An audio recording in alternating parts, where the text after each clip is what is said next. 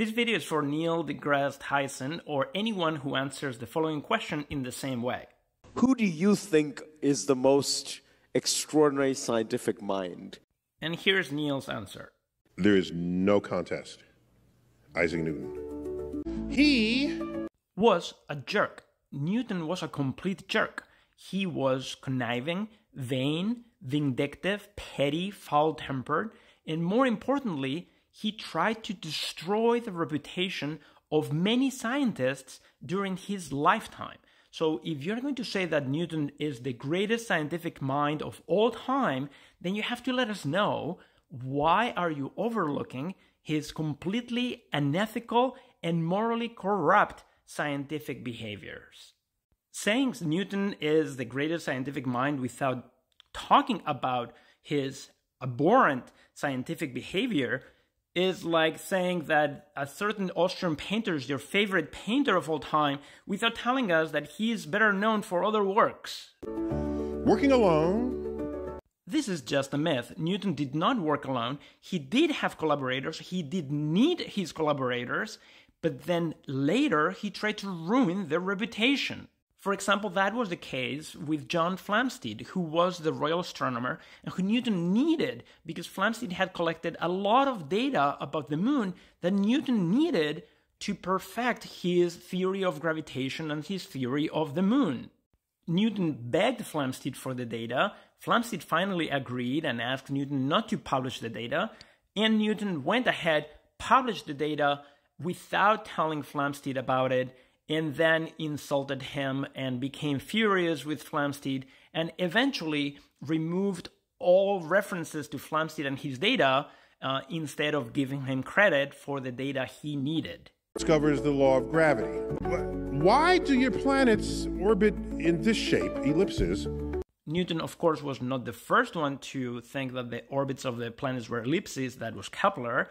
But the actual formulas of why ellipses have to do with gravity being reciprocal to the squares of the distance from the center, which is something that Robert Hooke, another member of the Royal Society, claimed that he had discussed with Newton, and he wanted some credit for it, or he even went as far as accusing Newton of plagiarism, which Newton denied very strongly. And then he went on to try to ruin Hooke's career completely. And even it might be the case that after Hooke's passed away, then he removed the paintings of Hooke from the Royal Society. And he comes back, I finally have my answer. And they say, well, Isaac, how did you do that? Well, I had to invent integral and differential calculus to answer that question. Calculus was by no means invented by Newton alone. There's a long history of the development of integrals going back to Archimedes. A lot of other mathematicians prior to Newton had discussed the idea of derivatives, for example, Descartes or Fermat. And even the fundamental theorem of calculus had a lot of predecessors, for example, in the work of Wallace and Barrow. But calculus, as we know it today, was developed independently and simultaneously by Newton and Leibniz. And we have documents that prove that. But Newton would not accept that, and he spent a lot of his career, his later years, waging a war against Leibniz and trying to destroy Leibniz's reputation, claiming that he was just plagiarizing his own ideas.